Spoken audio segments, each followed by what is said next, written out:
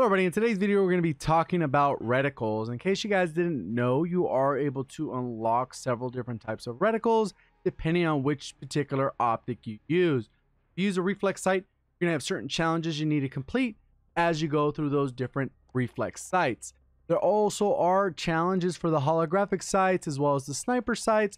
It just depends on which ones you go with. In today's video, we'll be specifically focusing on the reticles related to the reflex sights as well as the holographic. We'll kind of come to a conclusion on which one is the best. Initially, you would think that it's pretty cool that you have these different options, but as you look at some of these, there are clearly some that are better than others, because as you look at some of them, you can see that a lot of them have this little fuzzy area next to them that can actually make it a little bit more difficult to see your target. So right here, this one is a pretty straightforward red dot sight, which most people are comfortable with. This one, you can see that it ends up being this little triangle or chevron type shape, and it has a little bit of fuzziness to it. As we go through, look at the fuzziness on this particular one. And then right here, I'm actually going to go ahead and put up a side-by-side of what it looks like in the game, as you can see right here, but obviously what it could look like if it was actually done the right way, in my opinion. Obviously, this is a little bit more realistic, but these effects, this blurred effect, is going to be even more pronounced when you actually are in a live match with the light glaring on your weapon. As we go to this next one, I don't know who would ever use this ugly, atrocious reticle, but obviously there's people who probably enjoy it. Right here, you can see the fuzziness around all that. Well, as this one, look at all the little fuzzy green areas. This one, you can see the fuzzy red areas. The bottom dot is perfectly fine, but as you get into the second and third dot of the higher two ones, you can see they're blurry as well. Right here, the dots on the outside, not so blurry. That little chevron in the middle is a little bit blurry. Right here, even this one has a little bit of blur, but overall, we're going to actually come to the conclusion that more often than not, the blue dot sight is probably going to be the way to go. Obviously, the red dot's pretty good, but as you will notice when you play, the contrast of red on top of a red enemy can make it a little bit trickier to see where your actual reticle is.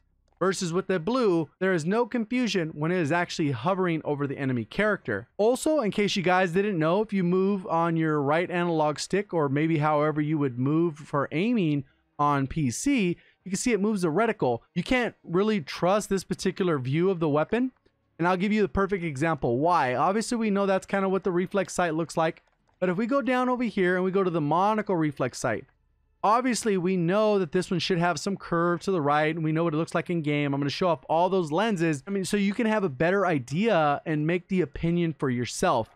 Obviously, I'm going to have preferences. You're going to have preferences. And at the end of the day, you really want to go ahead and choose whatever works best for you. And I'm going to make some recommendations along the way.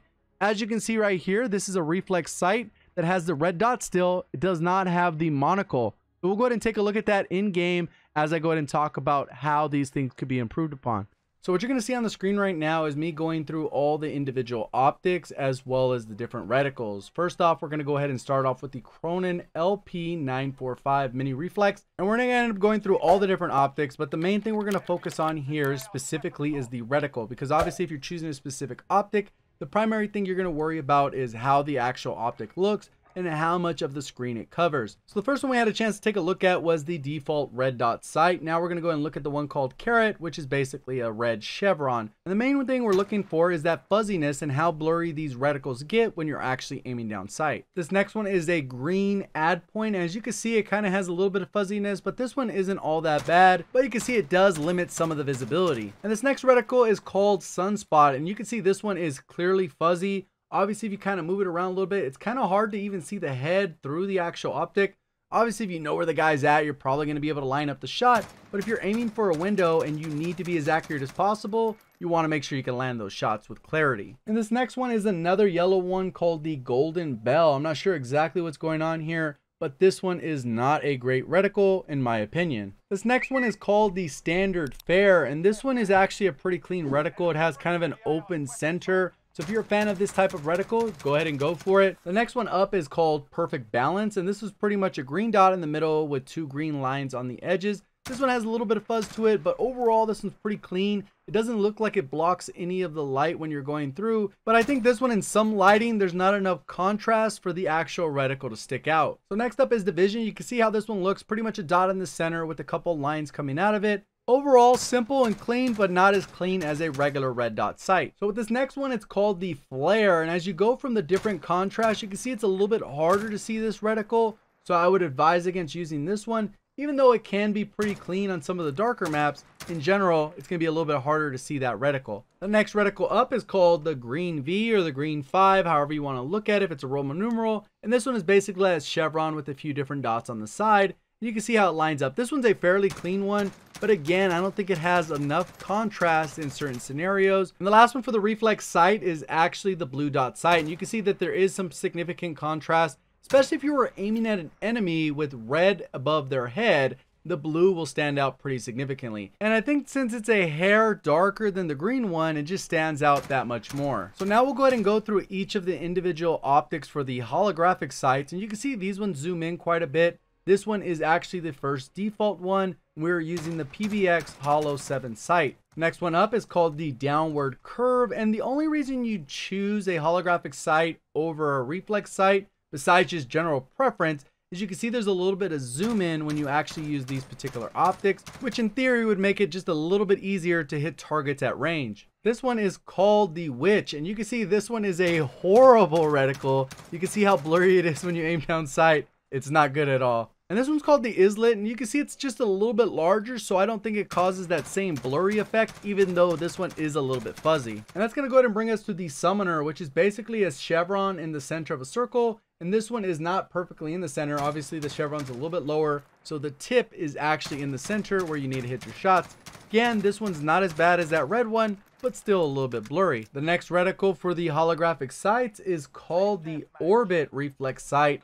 And as you can see, this one is a lot sharper than that original red one. It doesn't have nearly as much blur. So if you like that red style, I'd highly recommend this one. Next one up is called Close Quarters. This one has that yellow chevron in the middle of a few other lines. This one's a fairly clean one. You can see there is enough contrast because these lines are just a little bit thicker than the previous one we saw with those yellow dots. Next one up is called Sunrise, and you can see with this one, it does have a little bit of blurriness to it, and there are a lot of different elements, so I'd recommend probably not using this one. The next reticle we'll be taking a look at is called Evil Eye, and this one you can see it's almost identical to the one we just saw, with a lot less dots, and it is a little bit sharper, so it's not a bad option when you're looking for reticles. And last but not least, for the holographic reticles is the blue dot sight. And right here you can see it is fairly clean, almost identical to the reflex one we saw earlier, except obviously with this optic, you're going to be zoomed in slightly. So now we've had a chance to see what all the reticles look like. Now I'm going to go ahead and go through all the different reflex sights as well as the holographic sights, so you can see that back-to-back comparison and make a judgment call on which optic is best for you. First up is that aim op reflex sight, and this one you can see is fairly clean. It doesn't take up a lot of the screen, but as we compare it to some of the other optics, it does have a little bit bigger of a blind spot. Next up is the operator reflex sight, and as you can see, this one takes up a little bit more of the screen, so probably not the top option for reflex sights. Next up is the Cronin LP945 mini reflex, and this one you can see is fairly clean.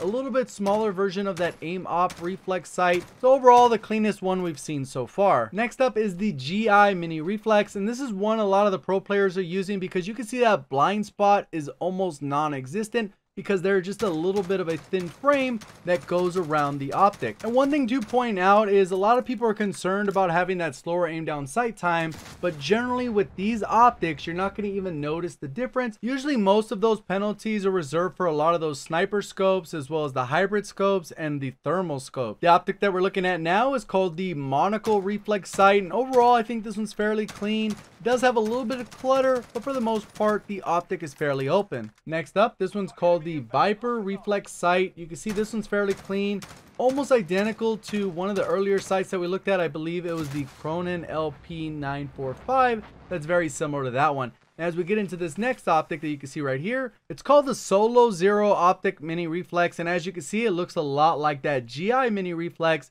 It's just a little bit different in shape, and the main reason they have so many optics that look similar is because they're from different countries. Some might be from Russia, some will be from the US, and some will be from another country. And that's going to go ahead and bring us into the holographic sights. And the first one up is going to be the Corp Combat Holographic Sight. And you can see that this one takes up a little bit more of the screen, but with that little bit of a zoom in, it can make it a little bit easier to spot the target. Next up is the APX5 Holographic Sight. And this one's one of my favorites earlier on because it is very clean. It does have a nice clean circle with not too much of a blind spot. And the last holographic sight we'll go ahead and take a look at is the PBX Holo 7 sight. And this one's a fairly clean one as well. It kind of looks like those GI mini reflexes, but in a holographic form. So now that you've seen them all, it's really going to be up to you whether or not it's worth to grind out these specific reticles, because it is definitely a grind. But it's not all that hard. Most of them pretty much involve you getting 200 kills with one particular optic,